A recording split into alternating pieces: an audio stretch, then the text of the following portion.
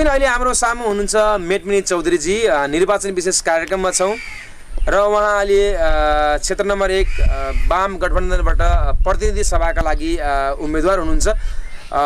उहाँसित केही कुराकानी गर्न गइरहेका छौँ। हजुरलाई स्वागत छ। धन्यवाद। मेटमनजी, अब क्षेत्र नम्बर 1 प्रतिनिधि सभाको तपाईँ उम्मेदवार हुनुहुन्छ वाम गठबन्धनबाट। कस्तो चाहिँ मान्नु भएको छ माहौल, के भनिरहेका छन्, कस्तो छ चाहिँ प्रतिक्रियाहरू मतदाताहरूको भनिदिनुहोस् न।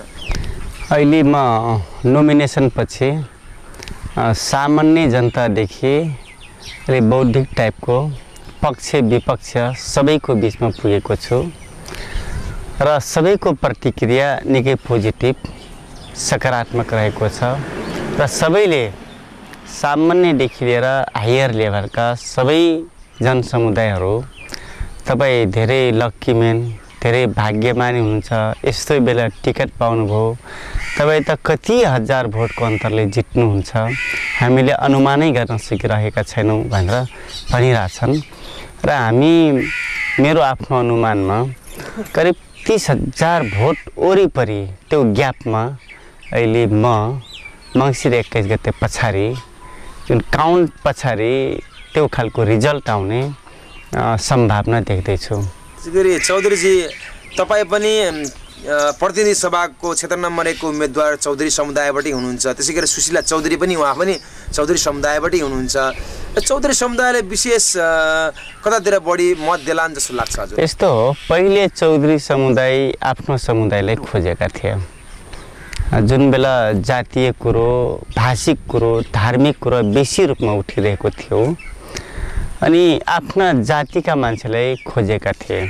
अहिले मान्छेहरूले कसले मेरो मुक्ति गर्न सक्छ, कसले मलाई समृद्धि प्रदान गर्न सक्छ र समग्र यो निर्वाचन क्षेत्र नम्बर 1 को विकास गर्न सक्छ, को त्यो त्यस्तो व्यक्ति हो, त्यो मान्छेलाई, त्यो उम्मेदवारलाई भोट दिने भन्ने निष्कर्ष निर्वाचन क्षेत्र नम्बर 1 का जनताले गरेका छन् र त्यो खालका योग्य, त्यो खालका क्षमतावान र भोलि पनि केही गर्न सक्ने हैसियत, सामर्थ्य प्राप्त गरेको व्यक्ति म भएको कारणले अहिले देउखुरीका सबै थारू समुदाय, थारू समयभित्रका यङ जेनेरेसन, त्यसपछि बौद्धिक व्यक्तित्व र सामान्य जनताहरू जसलाई हामी अब तल्लो वर्ग पनि भन्छ मान्छेहरूले, ग्रासरुट लेभलका मान्छेहरू अथवा क्लासिकल मान्छेहरू समेत सबै एउटा वर्ग, एउटा भूगोल, एउटा भेग होइन, एउटा जातिमा होइन, सबैले यसपालि मेटमनी चौधरीलाई भोट गर्ने र उसलाई यो निर्वाचन क्षेत्र नम्बर 1 का सबैको साझा नेता, अहिले हामी वामपन्थीहरूको मात्रै साझा उम्मेदवार छौँ र सबैको साझा नेताको रूपमा स्थापित गर्ने त्यो सङ्कल्प देउखुरीका जनताहरूले गरिरहेका छन्। मेटमनजी, अहिले स्थानीय तहको निर्वाचनमा हामीले चितवनमा जुन परिणाम भोग्यौँ, अब दुईटा पार्टी मिल्दा पनि तपाईँको चाहिँ अब नेकपा एमाले अगाडि नै रहेको अवस्था, फेरि पनि तपाईँको चाहिँ विवादहरू आए। यस्तै सम्भावना फेरि पनि अब माओवादीले तपाईँहरूलाई धोका दिने अथवा तपाईँहरूका कार्यकर्ताले फेरि उता माओवादीलाई धोका दिने, यस्तो सम्भावना के रहन्छ? यस्तो छ, अब न त नेपालमा माओवादी पार्टी रहन्छ न त एमाले रहन्छ। मङ्सिरको 9 गते पछाडि दुवै पार्टी मात्रै होइन, सबै वामपन्थीहरूको बिचमा पार्टी एकता हुँदैछ र मङ्सिर 21 गते पछाडिको निर्वाचनमा एउटै पार्टी भएर हामी सबै प्रदेशमा 2/3 सहितको बहुमत ल्याएर शासन व्यवस्था सञ्चालन गर्ने तयारी गरिरहेका छौँ।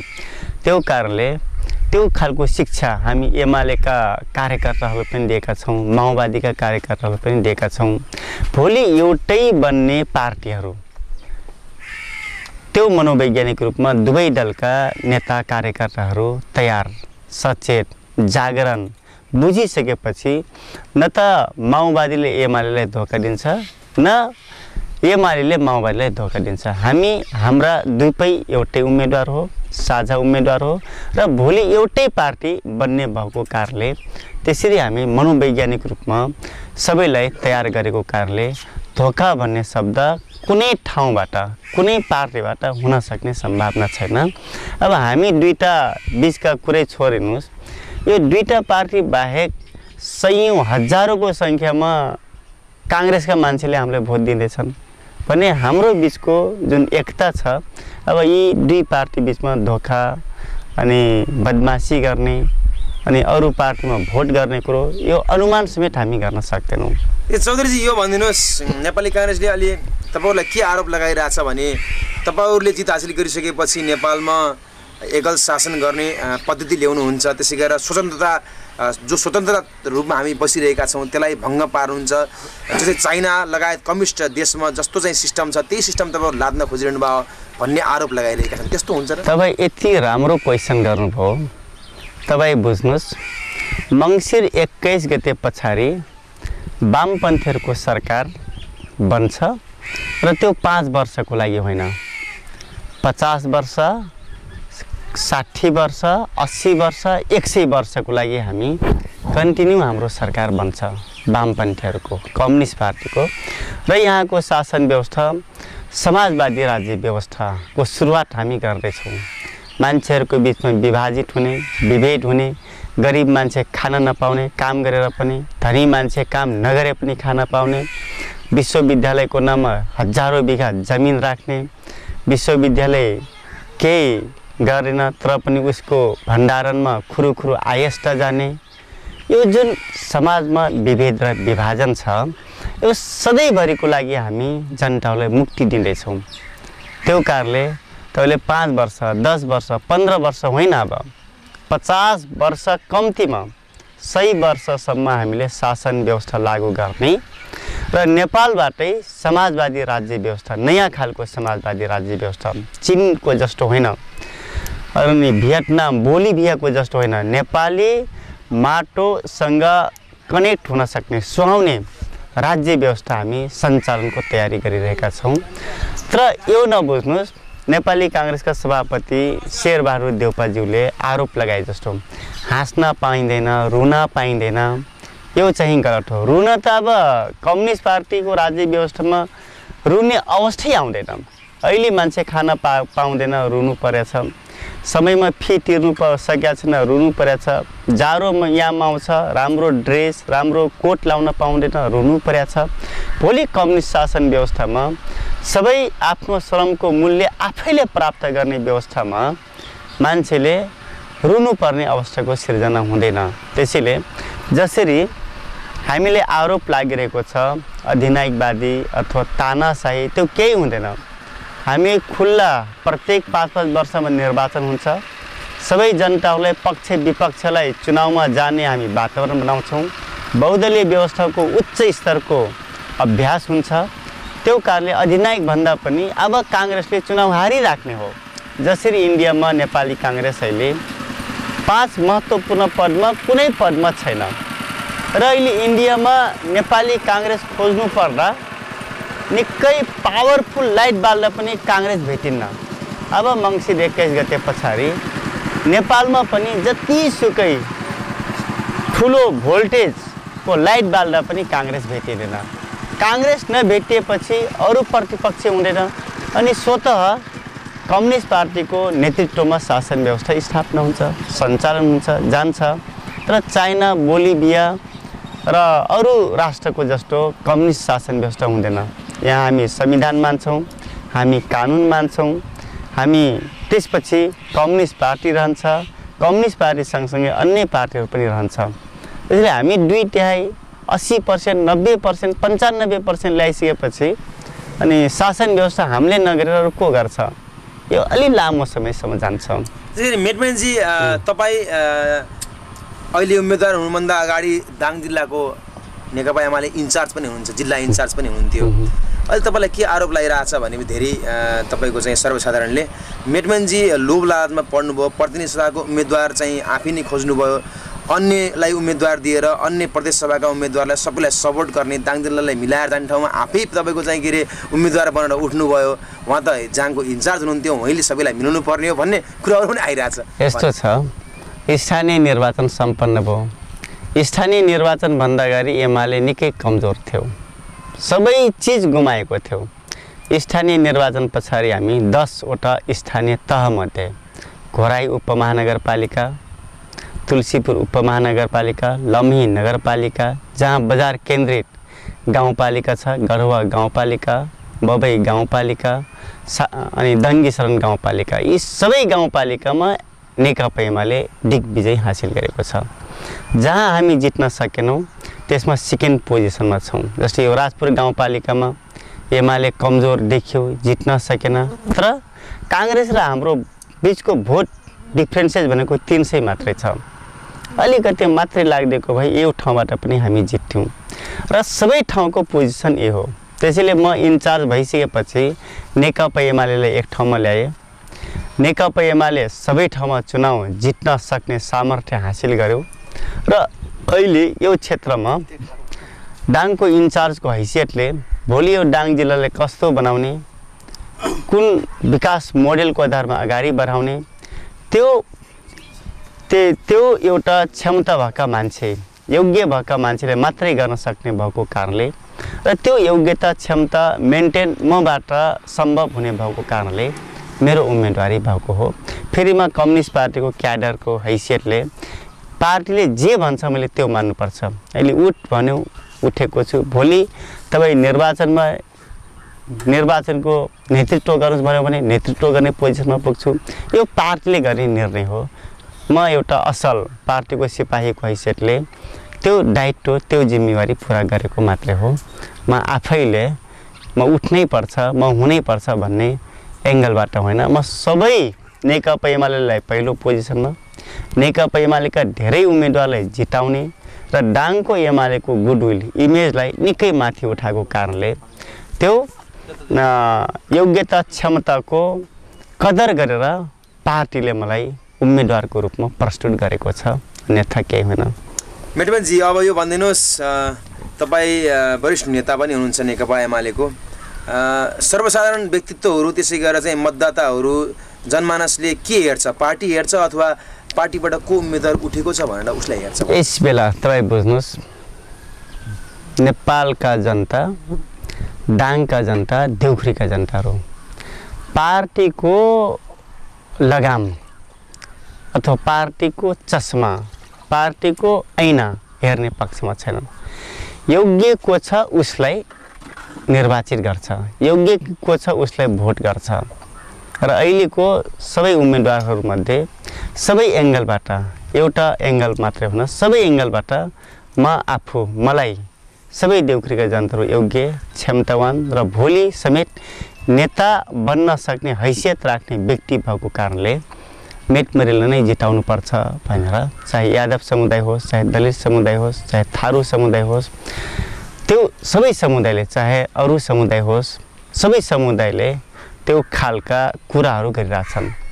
कहिलेकाहीँ पार्टीले भनेको थोरै मान्छेले मान्छन्, तर अधिकांशले राम्रो र योग्य मान्छेलाई खोजिरहेछन्। त्यसले पार्टीको हुइप मान्ने पक्षमा जनताहरू छैनन्। त्यसै गरी मेटमनजी, अन्तमा यो भनिदिनुहोस्, अहिले हामीले के देखेका छौँ भने स्थानीय तहको निर्वाचनमा पनि देख्यौँ, त्यसै अन्य चुनाव, साना साना चुनावमा पनि अन्तिम अवस्थामा, अन्तिम आवरमा आएर तपाईँको चाहिँ पैसा बाँडेर त्यसै गरेर चाहिँ विभिन्न खानपिनका कुराहरू खुवाएर पनि तपाईँको चुनाव जित्ने प्रचलन हाम्रो देशमा, हाम्रो समाजमा छँदैछ। फेरि यस्तै हुन्छ तपाईँहरूको पनि, अन्यको पनि, अथवा त्यसलाई रोक्नको लागि के गर्नु पर्ला? मान्छेहरू कतिको सचेत भएको अवस्था छ त्यो सम्बन्धी भनिदिनुहोस्। जनता निकै सचेत छन्। जनता न पार्टीको हुइप मान्छन्, न कसैले दारू, रक्सी र पैसामा किन्न सक्छन्। त्यो क्षमता, त्यो हैसियतका जनताहरू डाङ, देउखुरीका जनताहरू छन्। त्यसैले मलाई विश्वास छ कुनै पनि जनता लोभ, प्रलोभन अनि त्यसपछि अरू खालका जुन प्राप्त गर्ने अभिलाषाको पक्षमा भन्दा पनि स्वतन्त्र तरिकाले भोट हाल्छन्, भोट आफ्नो स्वविवेकले हाल्छन्, भोट आफूले चाहेको व्यक्तिले हाल्छन्।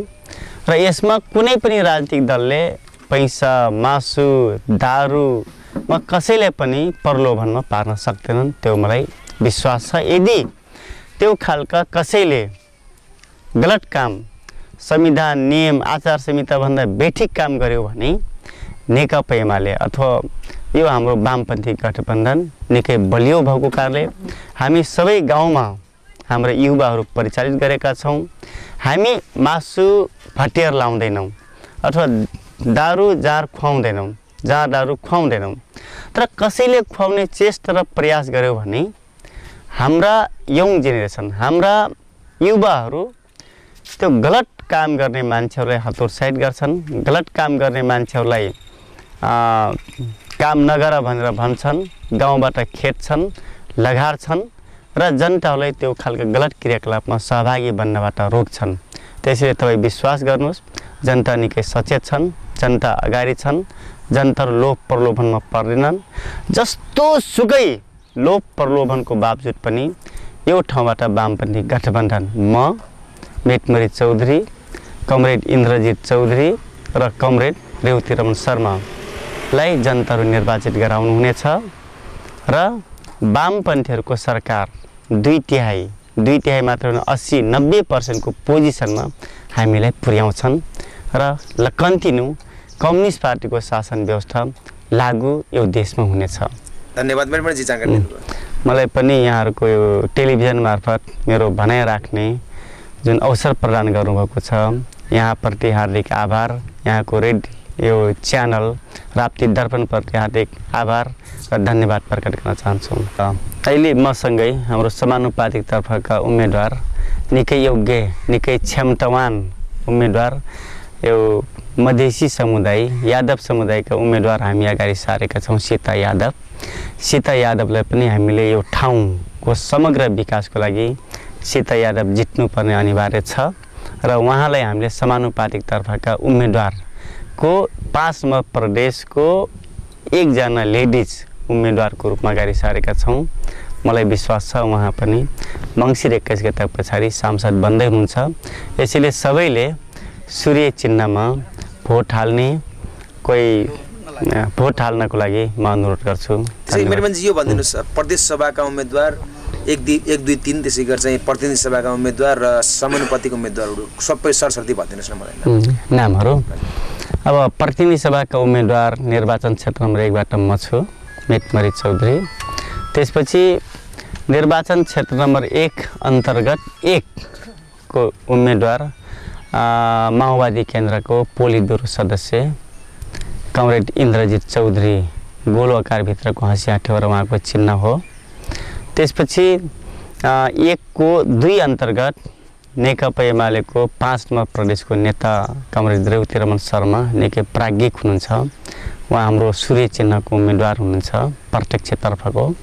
र समानुपातिक तर्फका उम्मेदवार 1 भित्र कमरेड दामा शर्मा, कमरेड गङ्गा चौधरी, कमरेड सीता यादव, यो 1 अन्तर्गतका समानुपातिक तर्फका उम्मेदवार हुनुहुन्छ भने 1 को 2 अन्तर्गतको कमरेड सरस्वती गौतम, कमरेड विष्णु पौडेल, यहाँहरूलाई हामीले उम्मेदवारको रूपमा प्रस्तुत गरेका छौँ। यसैले र एकजना हाम्रो यो 1 को 1 अन्तर्गत कमरेड वीरेन्द्र चौधरी पनि उम्मेदवार हुनुहुन्छ। यहाँ सबै हाम्रा समानुपातिक तर्फका उम्मेदवारहरू यो प्रदेशभित्रका 1 नम्बर 2 नम्बर भित्रै हुनुहुन्छ। जस्तै सीता यादवले म भने 1 नम्बर भित्र, लेडिजको 1 नम्बरमा यादव समुदायको नाम छ भने वीरेन्द्र चौधरी, दामा शर्मा क्रमशः दामाको 1 नम्बरमा छ, उहाँ सांसद बन्नुहुन्छ, ग्यारेन्टी सांसद बन्नुहुन्छ। वीरेन्द्र चौधरी यो 5 नम्बर प्रदेशभित्रको दोस्रो नम्बरमा उहाँको नाम छ, उहाँ पनि सांसद बन्नुहुन्छ। त्यसै गरी विष्णु पौडेल पनि सांसद बन्दै हुनुहुन्छ, उहाँको पनि निकै अगाडि नाम छ। यसरी सबै हामीले प्रस्तुत गरेका उम्मेदवारहरू निकै काबिल, योग्य, क्षमतावान हुनुहुन्छ। त्यसैले एमालेका सबै उम्मेदवारहरू समानुपातिकतर्फ सूर्य चिन्हमा भोट हाल्नुहुनेछ भने माओवादीका सबै कमरेडहरू गोलो आकारभित्र हँसिया ठेउरा समानुपातिकतर्फ भोट हाल्नुहुनेछ भन्ने म सबैमा अनुरोध गर्छु।